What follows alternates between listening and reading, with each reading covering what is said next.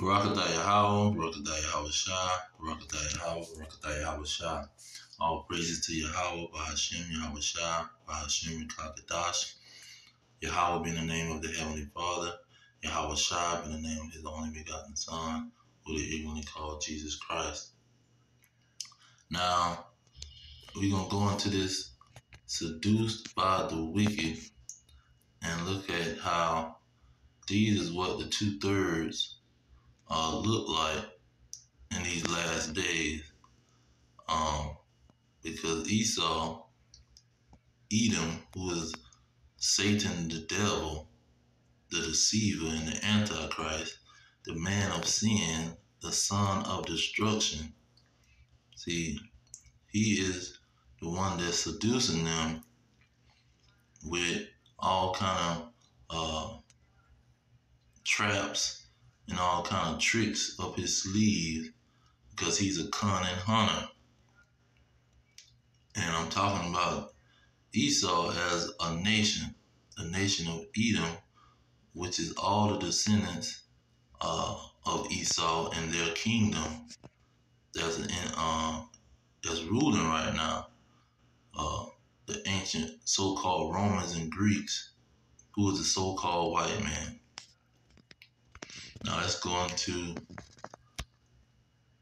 let's see here, Proverbs. Or let's see, I had them all queued up. Seduce. Let's go on that seduce. Okay, let's see here. Proverbs 12:26. It says, the righteous is more excellent than his neighbor, but the way of the wicked seduce them. See, because the Israelites, the children of Jacob, they only become wicked when they're seduced by these dragons. See, because they're made to be the righteous. See, they was created out of Jacob, who was made to be the righteous out of Jacob and Esau. Let's see here. Look at Ezekiel 13:10. It say, because they have seduced my people, saying peace, and there was no peace. You see, in 1865, when they let them off the plantation, it says peace now. See, now it's peace, but there was no peace. There was no freedom. See, they just kicked them out of the yard, and they roam aimlessly with no way to pretty much support themselves. And it's like a dog, a house dog. You feeding the dog in the house or whatever, and then you kick him into the backyard and say he's free. He can roam around the backyard now because he's not locked up in the house. But this dog is in the backyard with a fence, and ain't too many animals, and whatever his food is, ain't too much of that in the backyard. It's a bunch of dirt. And this is how they seduce the 2/3, talking about this freedom mess. Look at Mark 13:22. It say, for false Christ and false prophets shall arise, and shall show signs and wonders to seduce if it were even the elect. So the signs and wonders that these dragons show with Martin Luther the King talking about this march on Washington, we got civil rights and all this kind of mess, and people can't discriminate against us. See, making all these discrimination laws, or what you got the laws on the job where you say affirmative action, where they got to put a black person on the job. You just can't have all so-called Edomites. And so this is how they seduce the Israelites. Then you see they got a bourgeoisie class of Negroes that they let have a little money and throw their money around and say, well, you can do what they doing. You ain't got to be broke when they probably 1% and the other 40 million Negroes is starving out. Or they living paycheck to paycheck, working minimum wage, sun up to sundown on these jobs, can't get ahead, stuck in a rat race. Okay. In 2 Timothy 3:13, it say, but evil men and seducers shall wax worse and worse, deceiving and being deceived. Now that's how they get a lot of them with their Christian church and these black, so-called black pastors that's sitting around telling them a bunch of lies, pushing a slave doctrine on them. You see, 1 John 2:16, it say, these things have I written unto you concerning them that can seduce you. You see, these churches, these Christian churches, these Muslim mosques who sitting around seducing the children of Israel. Revelation 2:20. Notwithstanding, I have a few things against you, because you suffered the woman Jezebel, which called herself a prophetess, to teach and seduce my servants to commit fornication and to eat things sacrificed unto idols. And that's pretty much them rejecting the laws of God and putting these women up. You got women pastors and all this kind of mess. But that bring to mind, they say evil men waxing worse and worse, seducing my people. Jeremiah 5:26. They say, for among my people are found wicked men. See, that's them black pastors. They lie wait as he that set trap or snares. They set a trap, they catch men. As a cage is full of birds, so are their houses full of deceit. Therefore they are become great and waxing rich. See, you got these mega churches with these people buying $1 million planes and sitting on millions of dollars, pushing that slave doctrine that came from the Edomites, the ones that's trying to seduce the Lord's people. Let's get some more about these crooked pastors. Let's see here, 9:16. It says, for the leaders of this people cause them to err, and they that are led of them are destroyed. See, those are the leaders, is them so-called pastors. Them the ones who is leading and seducing the Lord's people. Look at verse 10 of Isaiah 56. It says, his watchmen are blind, they are all ignorant, they are all dumb dogs, they cannot bark. See, a dog's supposed to bark and warn people. That's what a watchman do. And that goes along too, even with some of these Israelite camps. See, they supposed to be barking, telling them that this man is about to come down with all wrath, bringing his seed here, grain of rice, M-O to the T to the B. See, his yoke. He's finna put a yoke on the people of spiritual awe on the people and try to enslave them in a more harsh yoke or more harsh slavery. Well, he dictating their every move. And those who fall victim to that trap, let's go ahead and get their destiny. But I'm gonna finish out the verse. It say, sleeping, lying down, loving to slumber. See, they not warning the people.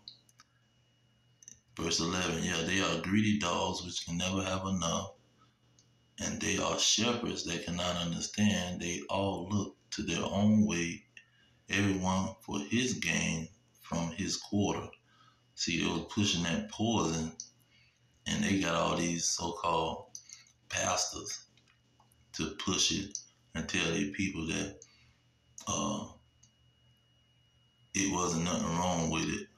A lot of people was thinking that it could possibly be the MO to the B, MO to the T to the B, but it wasn't. See, it was just a prelude, a preview of the that charagma. But you had these pastors out here being paid agents of this seducer, this red dragon, and they went out there and promoted his poison. Okay, so let's see here.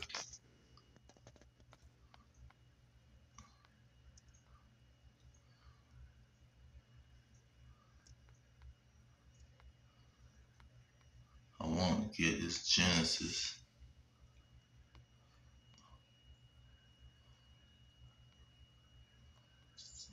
The seducing situation. Hmm. Oh, second Ezra 16. That's what I want.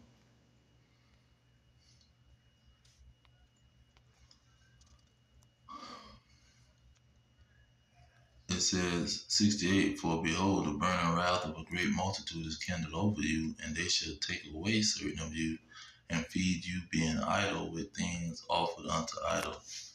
So when they drive these so-called jobs, they're gonna try to bring some universal income and pay people to stay at their crib pretty much. But the way they're gonna have to get the money is by getting that uh, CBDC, central bank digital currency, and they're gonna put it in the form of some freaking device that you got to put in somebody's body. And it really don't matter where they put it at, but the convenient place is in the hand. And so verse 69 say, and they that consent unto them shall be had in derision and in reproach and trodden under the foot. See, they're going to try to seduce them while they drying up these jobs and building robots or however they try to dry up the jobs, and the people be idle. See, because idle means you ain't working. While you ain't working, making no income, they going to seduce you and say, we got everything under control. You can own nothing and be happy. See, you're going to be happy even though you don't own anything, and we giving you money and you depending on us. See, those that consent to that trick that they going to have for them, they going to be trodden under the foot. But see, the elect is not going to consent. Because look at what it's saying in verse 7, for there shall be in every place and in the next cities a great insurrection upon those that fear the Lord. So those that fear the Lord, they not going to consent, and then the beast is going to attack. See, these red dragons, they going to attack. And look at what it said, verse 71. They shall be like mad men, sparing none, but still spoiling and destroying those that fear the Lord. For they shall waste and take away their goods and cast them out of their houses. Then shall they be known. So then, they bring that charagma. These individuals gonna understand then. Let's get Ezekiel 33. It says, and when this come to pass, lo, it will come, then shall they know that a prophet hath been among them. See, then they gonna know the people that was warning them, they was being used by the Lord. See, the Lord was using them to give a warning. Let's get that at Luke. What is it, 69? 1 and 69. No, 1 and 70. It says, and as he spake by the mouth of his holy prophet, which have been since the world began. So the Lord speaking by the prophets. That's how he's speaking to the people. Let's get 2 Ezra 15. Behold, speak you in the ears of my people the words of prophecy which I will put in your mouth, says the Lord. So he's putting the words in the prophet's mouth to warn these people that these devils is coming with great wrath. And if you consent to them, consent to the trick, the way they gonna try to deceive you, you're gonna be had in derision. They coming with deception. It says, where is it? Verse 10 of Revelation 2, it says, fear none of the things which you shall suffer. Behold, the devil shall cast some of you into prison, that you may be tried. So when that great insurrection come, they're gonna be throwing people into prison, casting them out of their house, taking their goods. And ye shall have tribulation 10 days. Here's the point. Be you faithful unto death, and I will give you a crown of life. You see, once that great insurrection happened, and you, the elect, reject his seduction.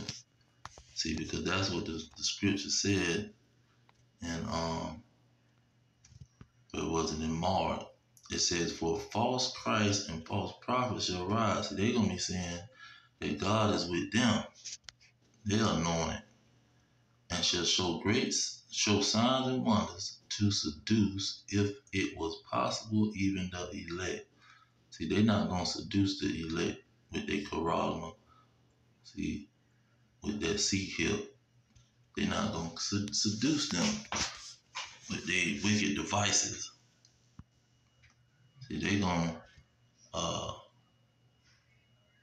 look at the pastor and say, this wicked Negro trying to get us to go with the dragon. He trying to seduce us to go here and deceive us to go in here and trust our enemy, like the so-called General Yohana. He gonna say God don't care nothing about no seek help. See, and you can go ahead and take it. And he told the people to take the poison too. He seduced peoples.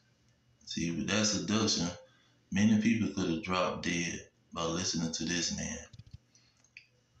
Because he telling you to trust your enemy. We know he the devil, he say, but trust him anyway, and let him put poison in you, and let him put some kind of cyborg device in you so he can control you, maybe even put you to death with a tap of a button. See, you can put your life in his hand.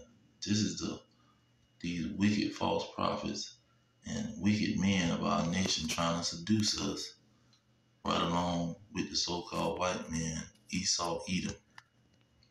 See, especially their governments is the main thing that's doing the seduction.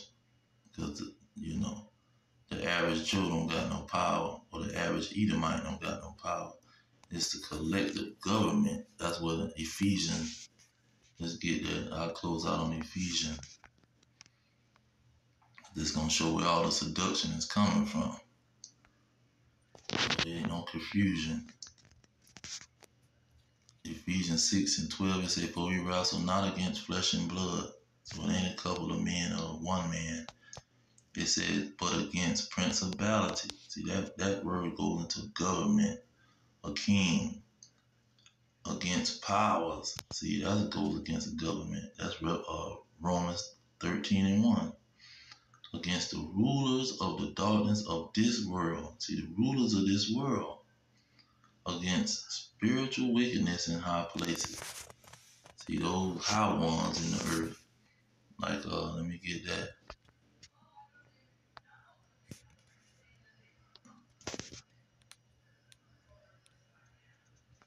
26, I think.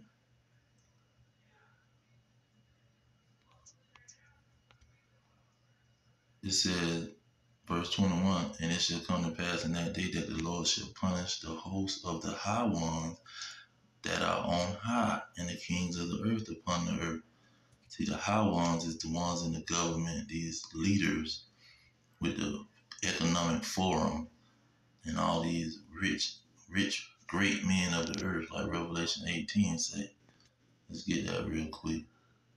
We're going to let the word speak. 18:23. Who's going to be doing the deceiving and seducing? The last sentence of 23 is say, for the merchants were the great men of the earth, for by their sorceries were all nations deceived or seduced. See, they gonna be seducing these other nations in Jake, meaning the Israelites, the blacks, Hispanics, and Native Americans, descendants of slaves. They gonna be seducing them. But I'm gonna leave it there. All praises to Yahweh, Ba'ashem Yahweh Shai, Ba'ashem Yikakadash. Double honors to the elders pushing the truth. Peace to the elect worldwide. Our kingdom is at hand. Shalom.